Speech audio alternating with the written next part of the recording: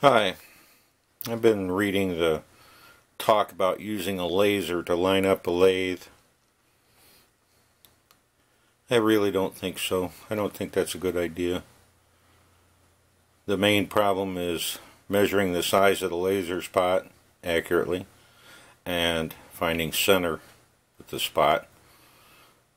The laser, in my opinion, would only be worthwhile in the crudest sort of way.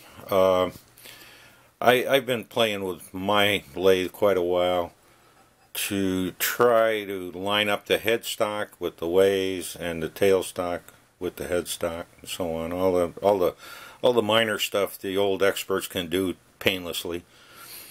I bought a test bar. This is a MT3 taper on a 1-inch bar. I bought it on eBay. It came from India.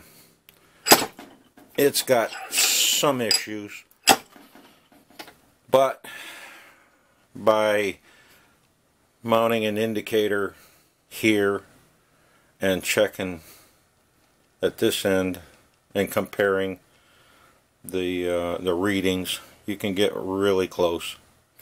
My particular setup has a defect in the spindle MT3 taper, and possibly the bar is just a little bit out of line too. But what do you get for 60 bucks, I guess, shipped from India? It arrived in good condition as far as I could tell. But to eliminate potential issues, I indicate when the lathe is running slowly, and then by hand to find high spot and low spot, that sort of thing. But you can get an average reading for centered. I had to add shims to the headstock to give it a twist to get it in line. The machining of the headstock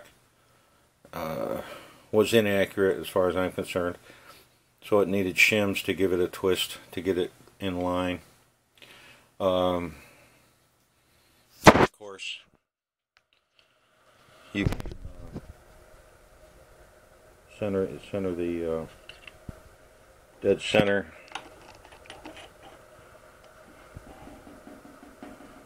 on that, and with an indicator, if there's any movement in the bar without the dead center, you can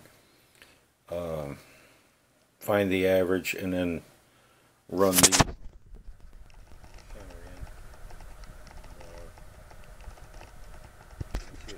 in. Difference. If the center's pulling the bar off center, then that tells you got to measure and adjust closely.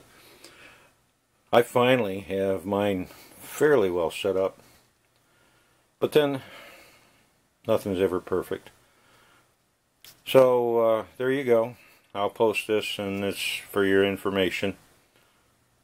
Have a good day.